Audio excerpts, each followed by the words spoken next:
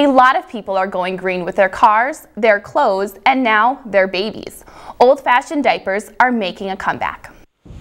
From going green to saving some green, this comeback is saving thousands of dollars for parents. The biggest thing was a financial decision, just to add a little bit more into our monthly budget so that I could stay home with our third baby as well. This eco-friendly, cost-effective product is gaining popularity as the idea of cloth diapers is hitting the market once again.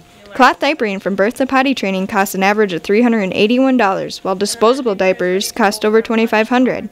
But cost is not the only reason why moms are making the switch. And cloth diapering is one of those things that, like I said, is not only economical, and for some families is the only way they can afford to diaper their children, or more than one children, but it also is healthier for our babies. And I think as parents, that's the best thing that we want to do for our babies, is offer them a healthy start. Disposable diapers contain absorbent chemicals that some moms want to avoid. Most disposables are bleached white with chlorine, resulting in a byproduct called dioxins, which may cause skin reactions. The World Health Organization also says they can cause a variety of health issues. A lot of parents spend a lot of time and money investing in what we feed our children and what toys they play with, but also we have the ability to choose what goes against their most delicate parts of their body. Cloth diapers have their downfalls. For moms like Sarah, she says there's still one part that is hard to get used to.